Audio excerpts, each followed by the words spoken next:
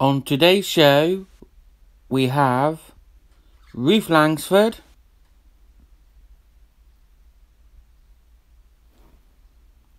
Coleen Nolan, Linda Nolan, and Janet Street-Porter, with guest Gail Porter talking about getting her life back on track, and Anita Rani, who secretly recorded the loose women eating. Linda on the show, on the panel today, she's doing really well. The cancer is still in her hip, and it hasn't spread, thank God. The treatment is going really well and working, which is brilliant news. It's stable and treatable, which is the main thing. So the first thing they was talking about was the Donald Trump and whatever his name is, Kaijun, whatever his name, about them making history and all this.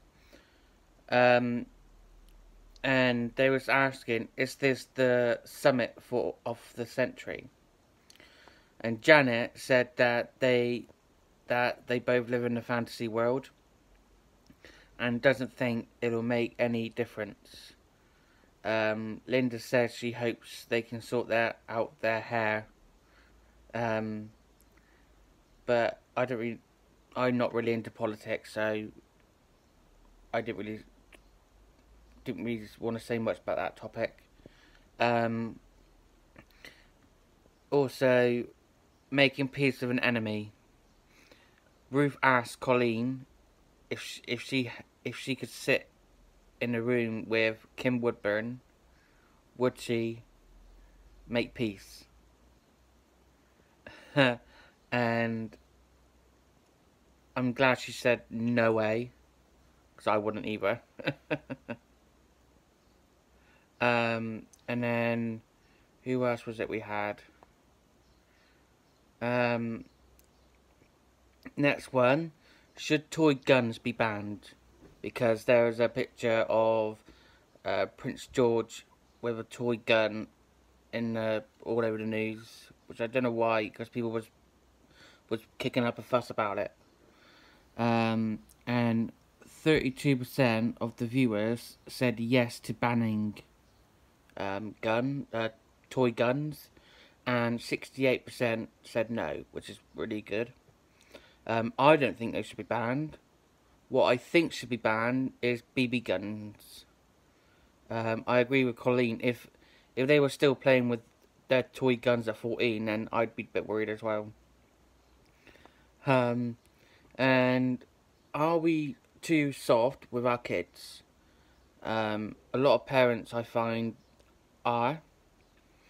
The amount of kids that run around in supermarkets, have no control over them. I agree with Janet. The lady that made her two kids sit on the naughty step or floor in a supermarket should be given a medal. I would do exactly the same thing, even though a lot of people have shamed her and all this. But each to their own. People that wouldn't do that need to learn something from her. So Anita went on. Anita Rani, and she put last time she was on, she put a buffet on, and then she secretly filmed them whilst they was picking at it.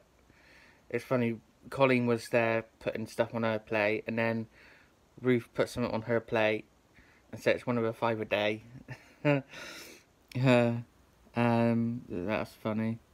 And so obviously Anita's on a secret mission to get rid of diabetes.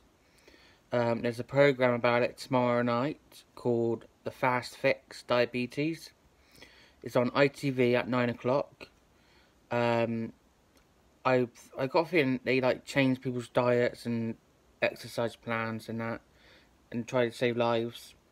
And Coleen is doing it, and Janet, I think they said it's like an 8-week program, and Janet don't think it will last 3 weeks with Coleen.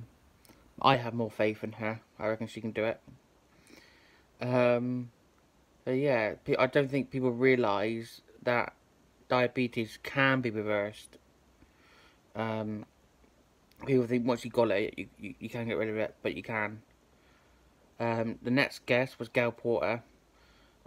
She no longer wants to be defined by her boldness and decided to wear a wig. Which is obviously a big decision for her after 13 years. She says she doesn't want it all the time. She only wants it like whether when she like goes out for a meal or something like that. And her daughter told her not to wear it all the time either, which is nice of her. And that the NHS wigs are awful, so maybe that's something the government's got to have a look at, because obviously, especially for cancer patients that lose their hair, it's a massive deal for them. But it was they were showing a clip of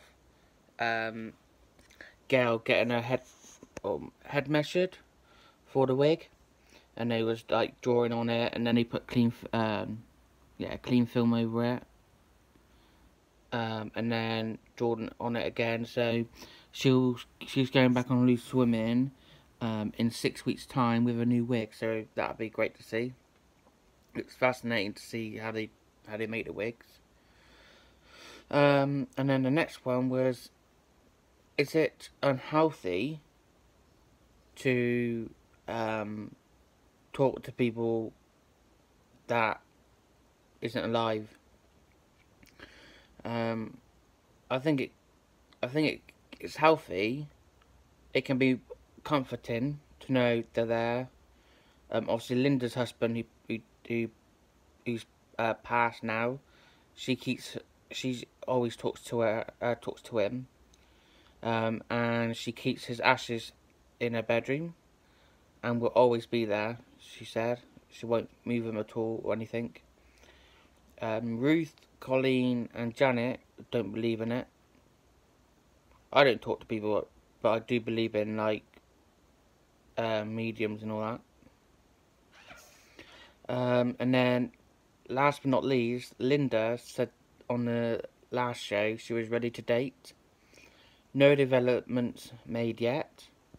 And Coleen said that she made a profile and everything for her, and says she's looking for someone between 55 and 65.